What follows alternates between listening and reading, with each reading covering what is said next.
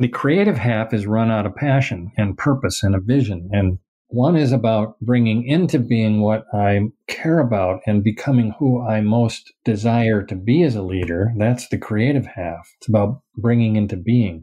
Reactive half is about responding to problems, fears, and threats. You can't create the kind of agile, adaptive, innovative, engaged workplaces that we are trying to construct in order to thrive in a VUCA world. You literally can't create those cultures and systems and structures from a reactive leadership mindset. They won't boot up.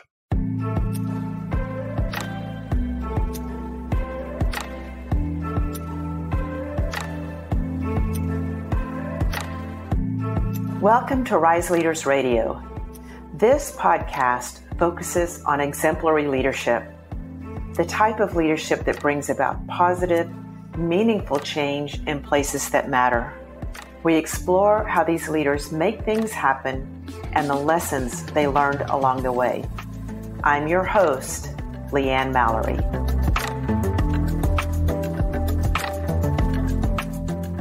Leaders who lead from a creative, vision, or outcome-based orientation outperform those who lead from a reactive orientation focused on problems and motivated by fear. No question. Bob Anderson is the creator of the Leadership Circle Profile, a groundbreaking 360 leadership assessment.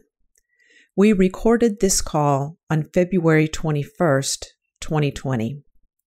The data is significant because the coronavirus had not yet reached pandemic status and there were no detected cases of community spread in the U.S.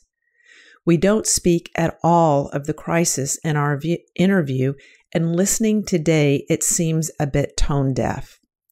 As you listen, I invite you to place the conversation in the context of the incredibly volatile, uncertain, complex, and ambiguous environment we're living in. Throughout the conversation, Bob talks about practices he personally engages in to deepen his own development. I've taken the liberty to document my version of those, and I've provided a link to them in the episode notes and on my website at www.rise-leaders.com/podcast. I met Bob in his living room in 2004, where he would conduct the certifications for the Leadership Circle Profile 360. There were about 8 of us in the room. Today, the Full Circle Group certifies around 800 coaches a year, has over 200,000 profiles in their database, and the tool is translated into 15 languages. The 360 provides feedback that can result in a deep dive and sustainable change. It's based on a strong foundation of research in leadership, psychology, adult development theory, and much more. We spend most of our time in this interview on the creative and reactive dimensions of the model and on the latest findings gathered from a database of write-in comments provided when leaders rate other leaders. Bob and Bill Adams' latest book, Scaling Leadership, is based on this provocative data. The conversation picks up as Bob begins describing the model. Well, I started my own career really in the early 80s, and pretty quickly I began to notice that the field was a random collection of really great stuff. A lot of research, a lot of great theories, models, frameworks that were really helpful, but completely unintegrated. And I spent 20 years trying to figure out how that all fit together.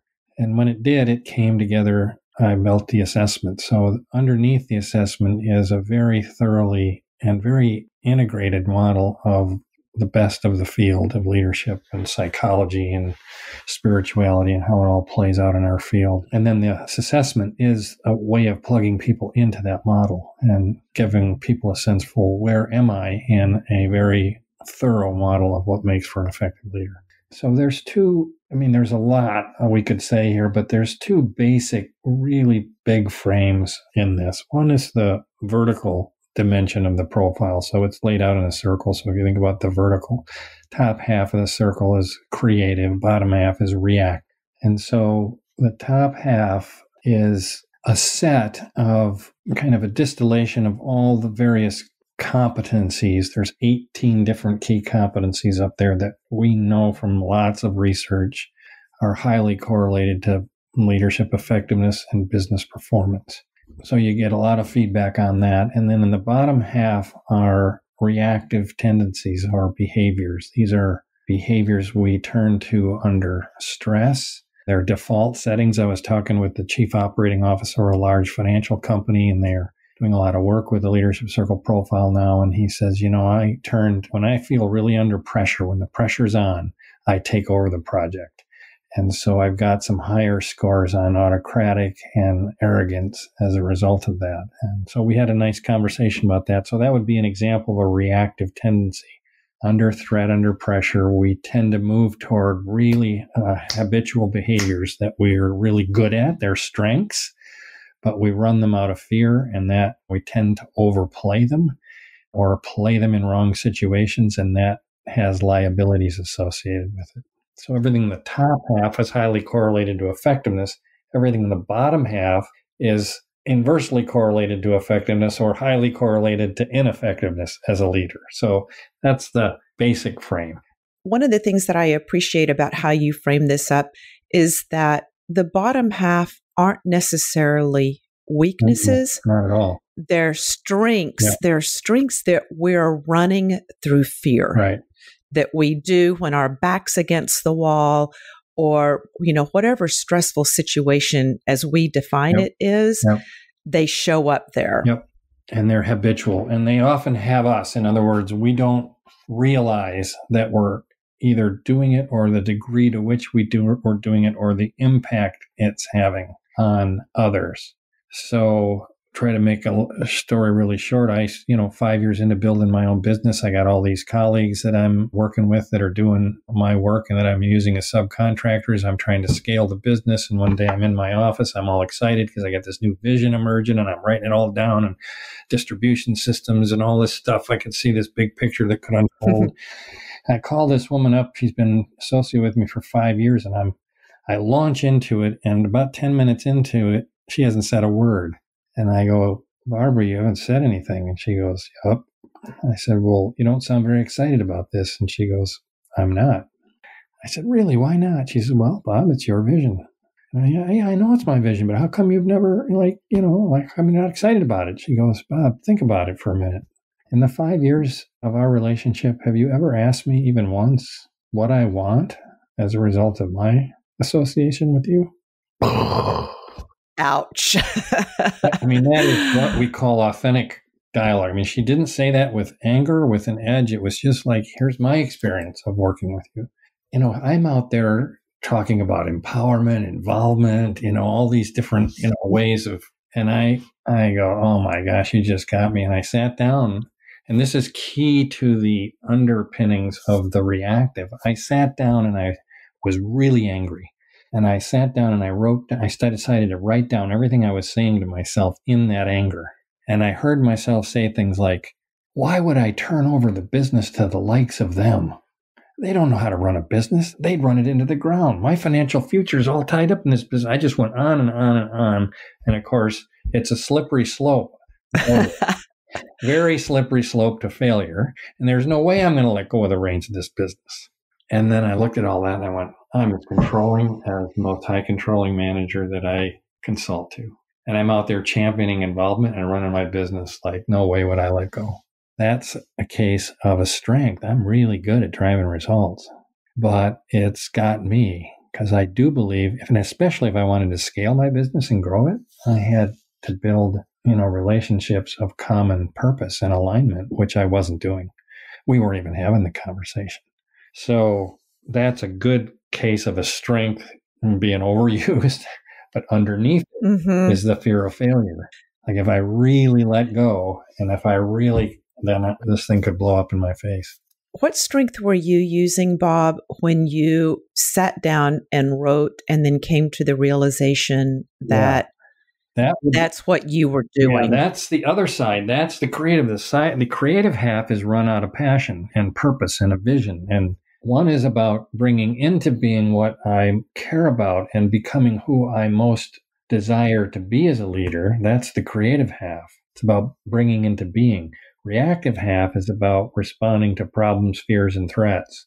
And there will always be problems, fears, and threats. But when we make up that it's too dangerous to speak up in the room all the time, or if I always have to prove how smart I am, or if I always have to be in control, that has liabilities associated with it. So I was acting out of the part of me, a very significant part of me, which cares about what I care about and is here for some very specific things that I want to do with my life. And that we would call creative in general, but in this case would be one of our dimensions called high achieving, which is purpose, vision, strategy, decisiveness, and so on, execution on results.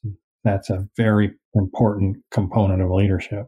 And as you started reflecting, what I'm hearing is that another strength that you had worked on and had developed was self-awareness and compassionate and relating side of yourself that allowed you to be able to reflect and learn something from this conversation with Barbara. So you started with that achieving results, but then what actually got you out of that trap was another set of competencies that you had worked on developing over the years as well. One of the set of competencies at the top half have to do with self-awareness. And she really interrupted me with one of the competencies we call authenticity. And it really interrupted me. And what I know from our work is that underpinning any reactive strategy, and there are three basic reactive strategy. One, we play too small. We play careful and cautious. We seek harmony over the kind of conflict that often ensues when we really put forth what we're after as a leader. So that we call complying. The other is what I was talking about, which is controlling, where we're overly driven to get results, usually over the top of people, results over people. And then there's protecting, which I mentioned, which is the arrogance. So I have all three. And the arrogance, and where we're highly rational and we have a vested interest in proving to people how brilliant we are. So any one of those underneath it goes right to the core of how we form our identity and some core operating beliefs and assumptions that define us. The basic equation under any reactive strategy is my worth is in your hands. Somehow you define me. How you see me is vitally important to how I see me. And I maintain that in certain ways. I'm the one who always gets results, or I'm the one who is nice and agreeable, or I'm the one who's super rational and brilliant. This defines me. Well, any situation which threatens that puts us under pressure and we tend to react. So even the thought of high involvement in my own business wasn't even a thought, even though I'm out there talking about it. That's how defended I was around it. And it's been quite a journey, actually, over years to allow more inclusion and to build an organization that can really scale through others. And I would imagine an entrepreneurial language or the founder-led organizations, this is also where we find the founder's trap. That if they can't get out of those stories, the company can't scale. It cannot reach the next level if those fears or those stories are driving and they've got that death grip on the reins of the business and don't include other people in that. We see that a lot, both in founders and senior leaders in organizations large and small, where, brilliant, absolutely, utterly brilliant, created an industry kind of leader, holding the entire creative process of the organization in what you describe as a death grip. And the backstory was the pipeline wasn't filled. Competitors were catching up to their innovative positioning in the marketplace. And they were looking at a potentially catastrophic scenario if we couldn't get more creativity through this business. And it all came down to a brilliant founder holding on. Like, my identity it all runs through me. So this business defines me. I am the creative genius in this business. And that can't scale. It just can't scale. And when we did our work for the book Scaling Leadership, when we looked at the top 10 strengths of highly reactive leaders, this picture became utterly obvious. The top 10 strengths are technical, high genius level, very bright, very intellectual, good domain knowledge, creative in the sense of innovative ideas and stuff like that. These are the key strengths that defined them. But they're also rated as the most ineffective leaders, because when those strengths are foremost, you're trying to run the organization through your brilliance, as opposed to scaling the brilliance of others, which is a whole different set of capability. Name those three again. The technical. Like the top 10 strengths. We did a research study where we sorted our database, like you mentioned, about 200,000 leaders around the world. We looked only at senior leaders in complex roles, large organizations around the world. And then we sorted it for highest creative, top quartile, highest creative, low reactive, and high reactive, low creative. So we had a really high creative group of leaders and a really high reactive group of leaders. And then we just read the comments and studied the comments, and we turned it over to research firms to do it, but they did what's called a content analysis, and they literally sort all these comments into themes. What were the predominant strengths that emerged in this data that were described by leaders? This is leaders describing leaders. So this is senior leaders describing, here's what makes you work, here's what really makes you effective, and here's where you need to improve. That's a really rich conversation, and nobody's ever studied it. Literally, I think I've not seen a study like this. So this is Leaders on Leadership. It's a street view. It's no theory. It's just how many times did leaders say you're good with people, or you're a good listener, or you're good on technical skills. And the list for high reactive leaders was all about their personal capability. They're smart, they're creative in terms of generating ideas and thinking outside the box. They're brilliant. They're good on domain knowledge, good strategy, drive results, all that stuff. What was really interesting about that, though, was the most effective leaders were rated the same. They had an equal number of comments. Okay, so again, going back to what we were saying earlier, these aren't weaknesses. They're strengths. But they're strengths that are run through fear. And the highly effective leaders have those strengths as well as the strengths that other leaders would rate them are important. Yes, exactly. To be effective. Right. So the highly effective and creative leaders had a very different set of strengths. They had all the other ones in equal measure, but they excelled at people, and people. People, developing people, listening, approachable. 6 out of the top 10 most commented on strengths for the highly effective creative leader group had to do with people and teams and their ability to develop people and lead them well. The next set of them was purpose, vision, and authenticity. And that rounded out the top 10 list of the most effective leaders. So yes, they have their technical skills and their intellect and brilliance. You have to have that to play. That's table stakes. It doesn't define leadership, and it doesn't scale if you're trying to run your leadership through your own creative brilliance. It scales when you can develop that in others. And that's what I wasn't doing when she said, Bob, have you ever once asked me in our 5 years, right? So this is a big deal. So there are strengths with which we're identified. This creative brilliance defines me. Therefore, I hold on tight. This is what got me here. It's what makes me effective. If I let it go, it's a slippery slope.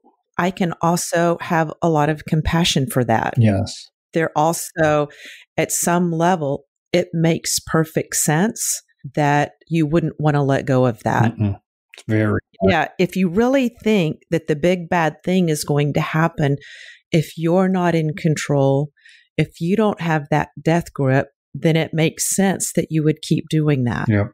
We were working in a large organization, walked into a coaching session, our debrief on the 360, and this guy's probably Fortune 50 company, 75% of the revenue reports to him. He just got a major promotion, probably twice to 3x his level of responsibility.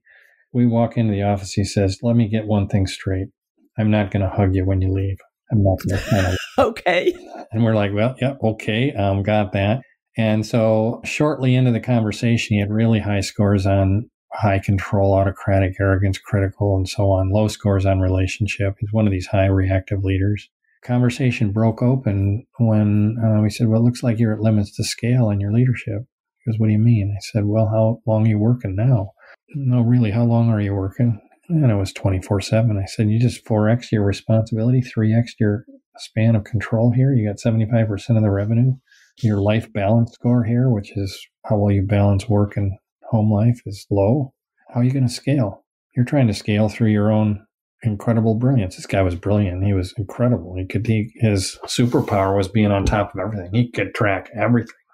He was that smart, but he wasn't smart enough for the level of scale that he now had. And he got it. And he got that if I'm really going to grow into the next level of my leadership, I've got to do that through teams. And he's been working that ever since. And so what were the other 6? Do you have a list of all 10 of those? Yep. Or, okay, let me have them. Of which ones? The top 10 reactive or creative? Let's hear the top 10 creative. The top 10 creative competencies. 1, strong people skills. 79% of the leaders had 3 or more comments from their raters on good with people. 79%. Reactive, wow. 28%. Think about that. That just sums it up. And so if you look at the list, strong people, visionary, team builder, personable, approachable, leads by example. That's authenticity, integrity, right? Passion and drive. That's a purpose. Good listener, develops people, empowers people, positive attitude. That's the top 10 list. And as those competencies grow, the styles or the tendencies on the bottom half tend to shrink. Is that right? It's not common to be high reactive and high creative. Correct. So as you grow, you can work it from both ends. As you begin to recognize a pattern, like when Barbara interrupted me, I start working it and paying attention. And as I let go more, and then that's one way. The other way is to grow those competencies and really focus on how do I become more of that, more strategic, more visionary, clearer on my purpose, better at courageous, really hard conversations, get better at that. How do I collaborate more effectively? So whole set of these key competencies, which are well researched to result in effectiveness. But you can't grow one if you think you can. That's why we've failed in leadership. If I think I can just do it from a skill level, I just need to go learn this skill, and you don't work the fearful part of you and the story you make up has you acting in other ways, then you won't get there. So it's the combination of I'm going to be more collaborative. I really got to understand my arrogance. So just working to build the strengths, you would say, isn't enough. Yeah. We really do have to address those reactive tendencies and even why they're there, kind of get underneath. Yep. You got to work the inner game and the outer game. The outer game boots up on a more mature inner game. So as you start to let yourself get interrupted, to take in the feedback and work it and get to see how I'm showing up the impact and get even underneath that and say, well, what's the story I'm making up or the set of assumptions that's running that pattern pretty habitually? That frees up a lot of space for the stuff that you're trying to create. And so that's one half of the inner game. The other half of the inner game is getting really clear about what you're trying to create, why it matters, what kind of behaviors I need to get better at in order to really have the impact I want to have as a leader.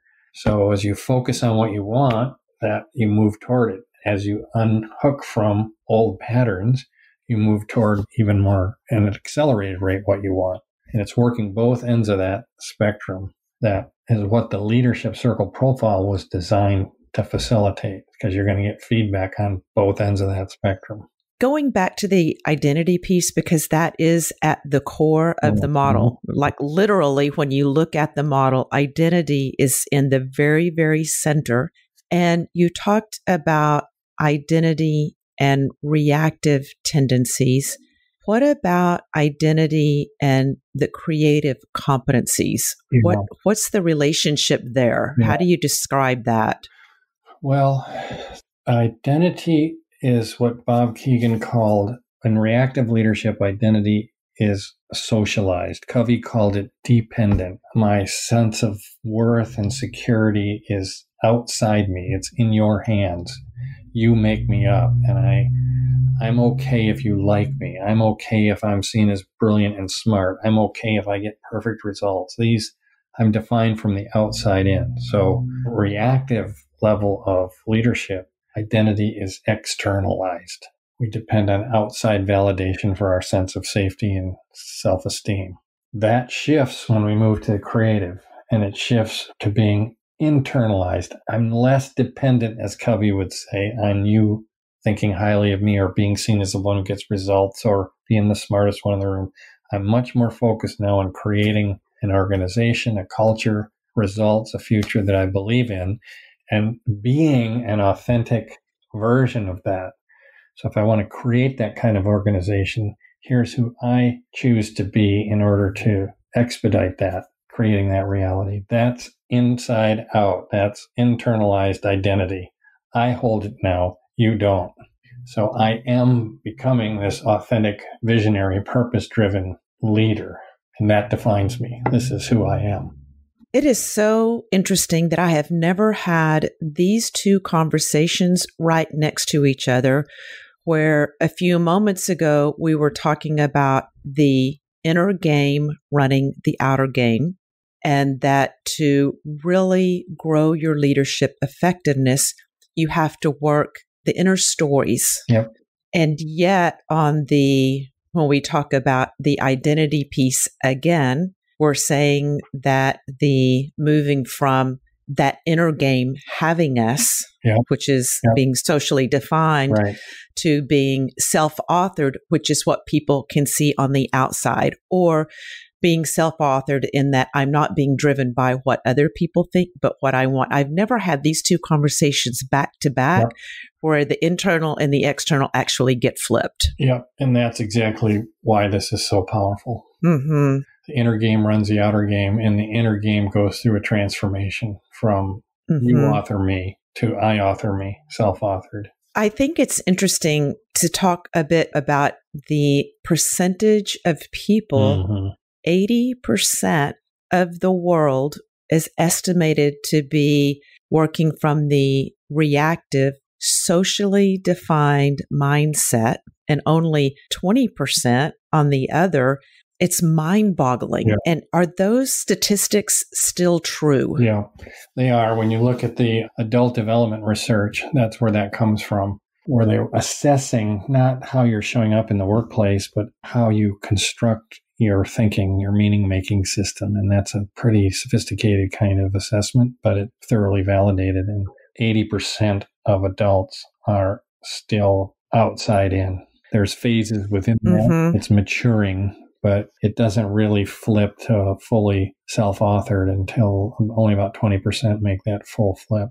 The reason we think that's important to leadership is because we think the complexity of today's business environment, VUCA, volatility, uncertainty, complexity, ambiguity, all of those things, that the turbulence and perturbation and disruption that we're always in now require creative or higher. You can't create the kind of agile, adaptive, innovative, engaged workplaces that we are trying to construct in order to thrive in a VUCA world.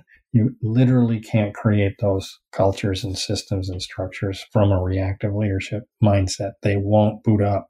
Well, if we just take a look around us, that 80% reactive says a lot about the amount of mischief we have going on right now with, I would say, things like easy binary answers to century-old problems. You know, we want things to have a really easy, straightforward answer. No. And there is none. And no matter what side you stand on, and I'm, a huge advocate for things like living wages and pollution-free environment. And it's not a switch that I can flip. There is so much complexity in dealing with those kinds of issues, but I would love an easy answer. Yeah, you see a lot of that now, trying to solve very complex problems with old, simpler solutions. And they can't work. And the very nature, we talked about identity. We haven't talked about other things that come along when the inner game's maturing. But one of them is from very black and white thinking. right, wrong, black, white, to much more nuanced and much more complex, and where both sides can be right. And how do we hold the truth of both sides, even though they're in disagreement, and really stay? I was talking with this chief operating officer. He talks about stay in the tension of the conversation and allow the tension to work for you to create a higher order solution, which is going to be probably surprising to everybody that's in the conversation. We didn't have that solution coming in. So we've, at earlier stages of development, you haven't developed yet the requisite capacity to move beyond black and white thinking and really step into much more of a dialogue of holding opposites in tension that allow for really high creative solutions. And you have to be able to do that together. This is where collective effectiveness comes in. A lot of our work is now around how do we help not you just become more individually effective, but this group of leaders responsible for running the organization, how do they get more collectively effective? Where the collective intelligence is above the average intelligence, right? In most groups, and this is in high reactive groups, the collective intelligence is below the average intelligence. We come together and their pattern of interaction, it gets worse. We actually dumb down together. And that is a recipe for not thriving in a highly complex, volatile business environment. And it makes me think of a question that I intended to ask you right off the bat. How did you get involved in leadership anyway? Yeah. I mean, so you're not just passionate about it. You're a little maniacal about getting the data and the research and seeing it from all different perspectives. Yeah. And it makes me think there's a core belief or assumption that you're working with about leadership and the world. Yeah. Well, a couple things. I've always cared deeply about the inner game, both from a spiritual and a psychological perspective. Each of us is exquisite, is an exquisite being, and how do we draw that forth and evolve it, grow it, develop our ability to really be more and more fully who we are and more deployed toward creating outcomes that matter and being of service and so on. That's always been right core to me. I don't know why, but it has. And leaders feel like a place of leverage for me. Leadership matters to everything we hold dear. So it matters to performance results. It matters to culture and whether people thrive or wither. It matters to the way systems get designed and whether they're efficient and effective. And just leadership matters. The highest impact group in the organization is the top team, and the organization is not going to perform at a higher level of performance than its senior leadership, period. So, and given all that needs to change in the world, and all that we're up against in the world, it feels like leadership is really conscious and effective is essential right now. Mm-hmm. So I feel some days like Schindler saying, how much can I do faster to help shift? And who's not a leader? You know, every one of us in context is a leader. Even as a follower, I'm asked to lead, to speak up, to take a stand in the meeting for what matters or what we're trying to create or hold us accountable to our values and so on. So we're all asked to lead at whatever level. And we just need more of that ever more focus in our world today, because we can't get there from here. The kind of BS that's happening in Washington right now, which is very highly polarized and reactive and binary and black and white, literally won't get us there, period. And everybody knows. Mm-hmm. And nobody gets off the hook with that, no matter what political, however you identify yourself, it's happening across the board, I think. Mm-hmm. Yeah. I was telling you, I was earlier before we started the call that I was with a group of North Texas public school administrators, and they are principals of schools that are breakthrough schools. You talk about VUCA, the world that they're living with, there's just so much that they're being asked. And we spent a lot of time on reactive and creative. And I can talk about that as if it's really simple. Oh, you just move from reactive to creative. It ain't that easy. And we're doing a role play and around a lot of drama. And then how do you get out of it? And one of the things that you said reminded me of the conversation that we were having this morning around staying in the heat of the conversation. Not leaving the table, not leaving the room, but staying with it, expanding what it is that we want from the situation, and finding some way that we can hook into something that we all believe in. Yeah. And that's worth fighting for. Yeah. What's bigger than what divides us? What really matters enough to pull us together? That's alignment. That's where alignment happens. It's less in resolving conflict or the dysfunction in the room. Or I've had so many groups I've worked in where you walk in and say, it's not possible. I know what you're here for. It's not going to work. There's no way we can build trust and work in this organization. And half a day of having them talk about what they care about together, and all of a sudden they're going, well, maybe we need to rethink that. There may be hope. I didn't know you cared about that. I thought I was the only one. The other thing I would say that when you were talking is there are moments in tough conversations where I really stop being scared and decide to show up. And then it gets very still inside, and I'm not afraid at all. I don't know how this is going to go. A lot at stake. They may completely be disappointed in me. I don't know. And all of a sudden, I'm at my best, actually. I say what I really think needs to be said, and with no edge and no request or requirement that they change their mind or think differently. And somewhere in that new field that emerges, because all things change when we do, somewhere in that new field, we reach a resolution or a reconciliation or a breakthrough. And it's surprising. Like, wow, okay, how did we get there from here? I don't know. It reminds me of the term leave it all on the court or leave it all on the field. And in that terminology, we're thinking about try your hardest, put your best effort out there, spend yourself. And in this situation, it's also don't hold anything back, but it's from a place of stillness and flow and trust. And flow. I think there's a flow state, with Will Russell talked about that in one of his books where he said, I'm coughing up my lungs out there and I don't feel tired. So there is a place when you can step past all that jabber in your head, that all that conditioning, and just a deeper, more authentic part of you just steps forward, and it knows what to say and how to show up in a way that really is effective in some pretty tough situations. And the good news about that, we've all, I think, touched into it at some point, some way in our lives, whether it's in athletics, whether it's playing music, that state of flow. And now it's bringing that internal alignment into bigger arenas and tougher conversations. I'm just working through one recently, pushing 65, and I'm still very much a work in progress. In a conflict with one of my colleagues, partners, don't need to get into the details. But, it was hurtful for me and I think for him at times. And I was thinking about it a lot while I was in Africa. So I'm out on safari, supposed to be enjoying this incredible natural wilderness, and I'm thinking about this conflict.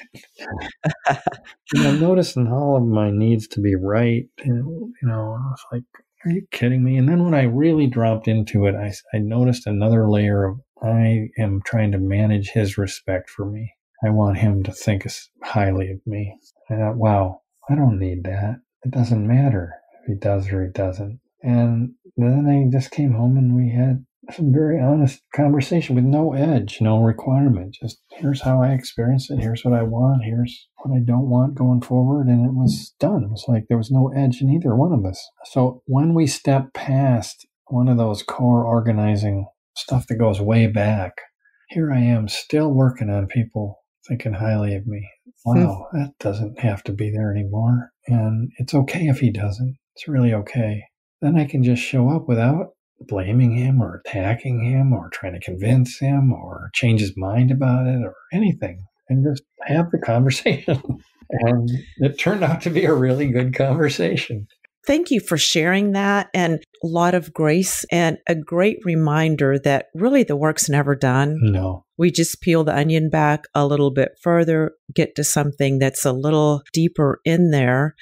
And I do wonder if you have and I don't want to ask the question like it's a silver bullet here, but I know that in the Scaling Leadership book, that in order to scale leadership, the first thing is start with yourself. Right. Is there a practice or set of practices that you would recommend for anybody that will help them get to this place that you were able to get to, where you realized that I'm still working this this thing for respect. Is there something that you would advise? Yeah, I've talked about them. What's bigger than my fear? What do I care about? I've had a practice of reflecting on my life's purpose in pretty practical ways. So part of what I was doing in Africa was I was doing a thought experiment where I said, I'm 65. There's no guarantee I'm going to be here in 10 years. So let me assume for a minute that I only have 5 more years. And they'll be good years, but I have 5 years. And I'm going to be on my deathbed and I'm going to feel complete and ready to go. Who do I want to be? And what do I want yet to contribute in order for that to be the case? So one practice is, then it's like, okay, then what are the objectives? What are the, right down to how do I need to organize my day in order to accomplish that? So this whole practice of what do I really want? What am I trying to become, create, and who do I need to be in order to do that is one practice. Many levels into that. But it's not very complicated. Like, that's a useful question.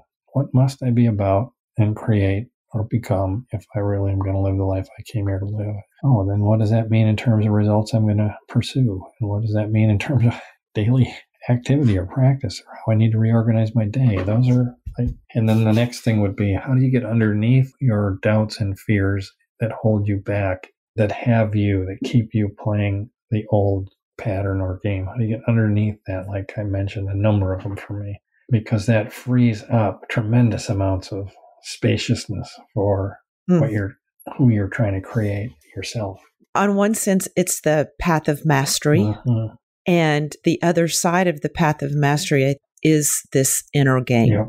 What is it that comes up for me that gets in my way? Or it's a fear story that I tell myself that gets in the way of this mastery. Yep. It's the side that we don't talk about much. Yeah. Bob, I'm going to go ahead and start bringing us to a close here. And I know that Leadership Circle Profile, the Full Circle group, you all just have so many things that you're offering and so much going on right now. Other than pointing people to your website, is there something else that you want to make sure that people know or can get access to? Not really. I mean, our website, it's all this would be there, but I think the 2 books, that the one you've mentioned, we mentioned Scaling Leadership, and the book before that is Mastering Leadership, in and around both of those books in our conversation. And then there are some position papers that I've written over years on the site too. I can attest to the resources there. And when Mastering Leadership came out a few years ago, it took me a while actually to get through that book because I was making so many notes. Every paragraph had me thinking about something else. So I agree. Both of those books are incredibly practical and written in a way that it's really easy. Like, you don't have to contort your brain to understand anything that's being said there. It's pretty simple wisdom. Oh, thank you. You're welcome. Well, thank you, Bob, so much for your time today. It's been beautiful to be reconnected with you again, and for the work that you're doing in the world and all the energy and effort that you're putting into it. I really appreciate it. You're welcome. It's been great to be with you. In many years of being associated. I love it. And many more. Well, I hope many more. Way more than 5. That's right. All right.